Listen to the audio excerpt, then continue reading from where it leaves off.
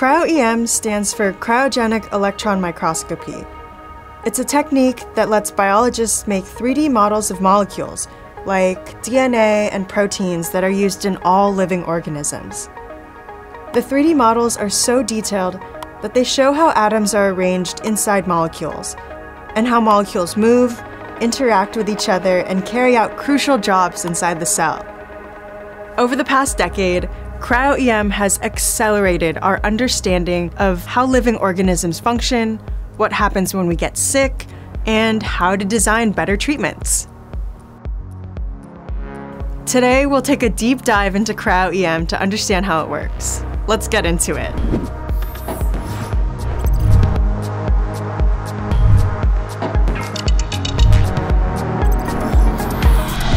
Scientists today have collected and documented the structures of about 200,000 proteins. All these proteins are fundamental to everything that organisms do. These 3D models had mostly been resolved by two techniques up until recently. Today, Cryo-EM is becoming a dominant technique.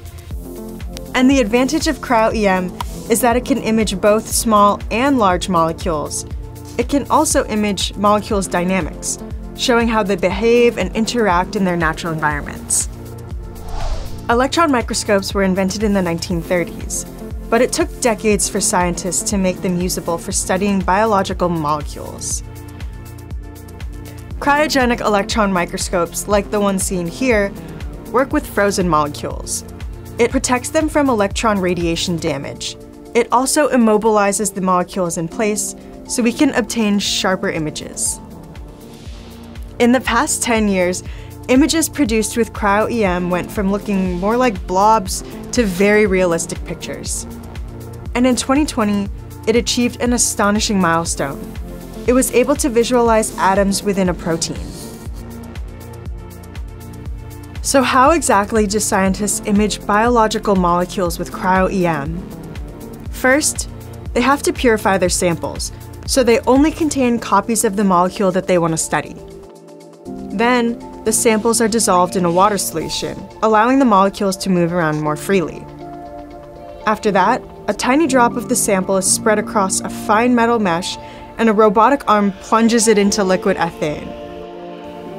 This makes the water freeze into a glassy structure through a process called vitrification. This diagram shows us the difference between regular ice crystals and vitrified water. You can see when water vitrifies, it doesn't form well-ordered crystals like we might see in regular ice, so it doesn't damage delicate biomolecules.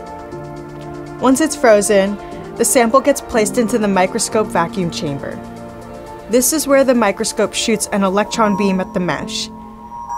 Since the molecules are all in different random orientations, each one leaves a unique 2D image of its shadow on the detector.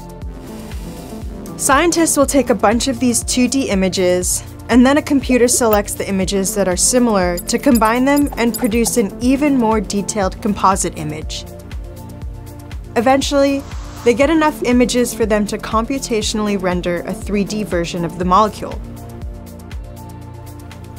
You can imagine that, a decade ago, the 3D models were still pretty unrefined, but with high-end electron detectors, more refined electron beams, and more powerful computers, today's 3D models show atomic structures with astounding detail.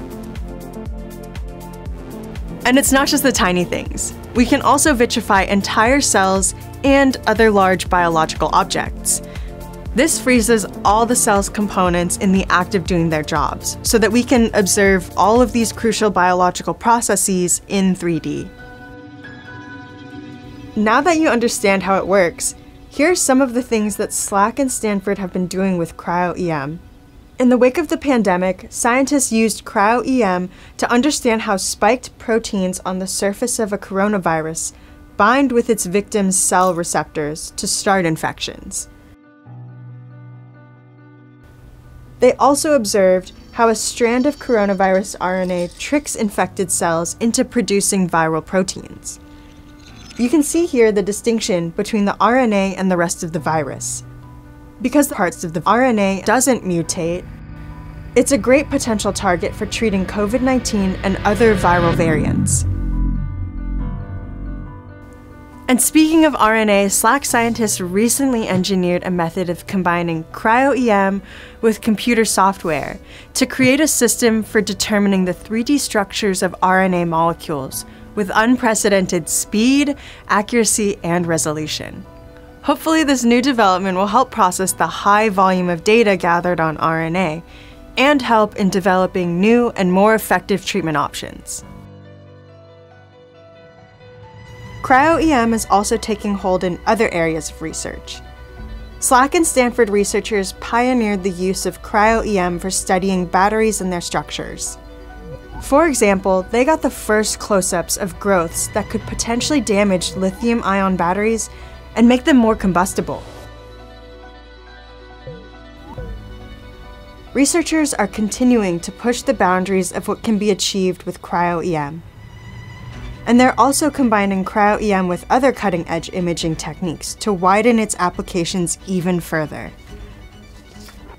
After 70 years of scientists working to refine these imaging methodologies, this is only the beginning of Cryo-EM. It's already revolutionizing structural biology and will expand our understanding of biological processes and cures for even more diseases.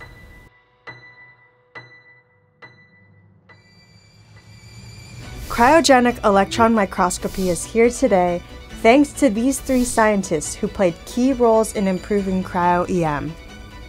Frank, Dubochet, and Henderson were awarded the 2017 Nobel Prize in Chemistry for their work. So now that you know about Cryo-EM, why don't you check out our other cool videos on the history and inner workings of the people and technology here at SLAC.